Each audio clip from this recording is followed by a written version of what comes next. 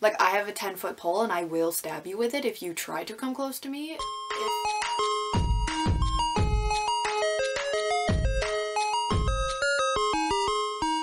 Hello everybody, it's your girl Jay, and today I am here with my February TBR for 2022. If you are new to this channel, then you don't know, but my mom actually picks my TBR every single month, and it's her fun little way of being a part of my channel. And she always has a little theme that she chooses when picking the books. So this month's theme is What's in a Name? And it's basically just titles of books with names in it. So without further ado, let us get started. The first book she chose is Unraveling Oliver by Liz Nungatt. I'm very excited about this because Liz Nungatt wrote Lying in Wait, which was one of my favorite books in like 2018 when I read it. This one follows a man named Oliver who seems to have the perfect wife, the perfect life, but then one night after his wife cooks him dinner, he ends up brutally attacking her and killing her, and everybody is kind of psychoanalyzing why he did that since his life seems so perfect, and it's diving into his past and the trauma that he has. And I just think that it's going to be really good because, like I said, I really enjoyed Liz Nungatt's other book, so I'm hoping that this is also going to be right up my alley, but I'm really excited for this one.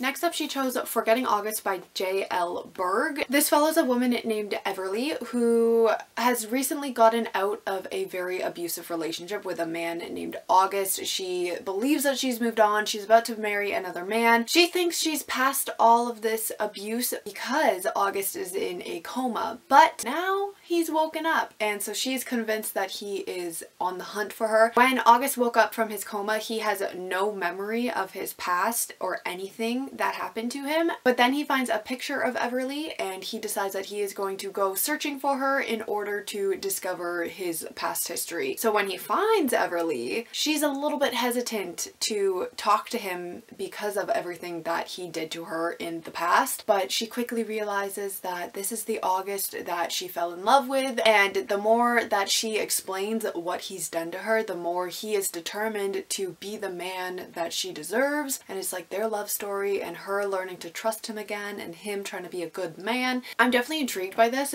but if I was Everly, like, I would be like, don't come near me. Like, I have a 10-foot pole and I will stab you with it if you try to come close to me, especially if he was so abusive as the way that this book is like portraying it. So I'm definitely like interested to see how the story's going to play out, but this is a new adult romance, so I'm assuming there's going to be a lot of like steamy scenes. So I'm definitely ready for it because, you know, February is the month of steaminess, Valentine's Day, time for some loving, you know? The next book she chose is Midnight Jewel by Richelle Mead. This is the second book in the Glittering Court series. I read the Glittering Court back in like, I want to say like 2018, 2019, so like it has been a while. I could not tell you what happened in that book, but I remember enjoying it, and I think there was something about mining. It was so long ago, I don't know, so I feel like I need to reread the first book, or at least like go back to my wrap-up that it was included in and try to remember something, or like Spark Notes it. Do they have Spark Notes for that book? I need to look it up. But I am definitely intrigued with continuing on with the series because I do remember liking it. Next up is Killing Kate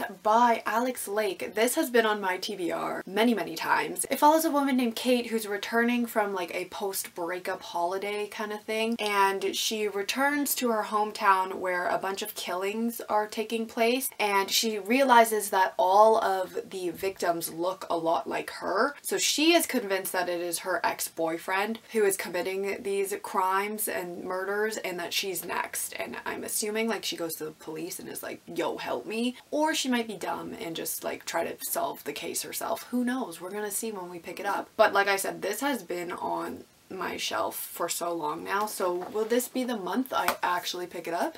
Stay tuned to see, because we never know with me. Next up is Alex and Eliza by Melissa De La Cruz. This is a love story between Alexander Hamilton and Eliza Schuyler from the Hamilton musical. I don't really think there's much I need to say about this. This was super popular when it first came out, and when Hamilton like blew up, everybody was reading this series. I clearly bought the first book, but I never picked it up. I feel like in Canada, Hamilton didn't blow up as much as it did in America. So like it was a very long time before I actually watched the play on Disney Plus and like actually like knew the story, so I never really felt the need to pick this up. I think I found it in a thrift store for like $2 and was like, everybody's talking about it, might as well pick it up kind of thing. Next up, I have The Christie Affair by Nina de Gramont. This is actually an arc that the publisher sent to me. I have been meaning to pick it up for a while. It comes out February 2022, so I think I got it back in like, I want to say December. So like it's been on my TBR cart for a while, so we're gonna read it. I have it on audiobook. It's about the disappearance of Agatha Christie and like the husband's mistress being part of that or something like that. Honestly, I'm not 100% sure. I do not know my history.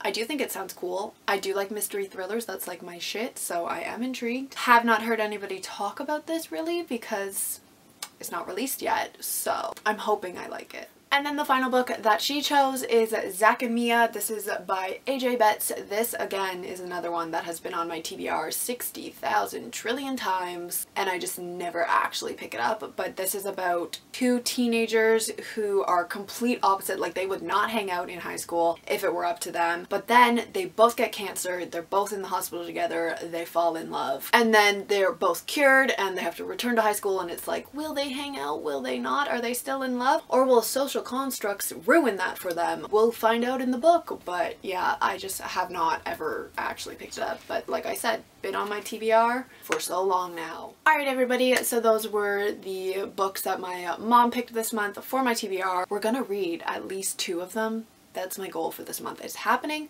We're gonna do it. Let me know down below if you have read any of these books, what you thought of them, and which 2 you think I should actually pick up.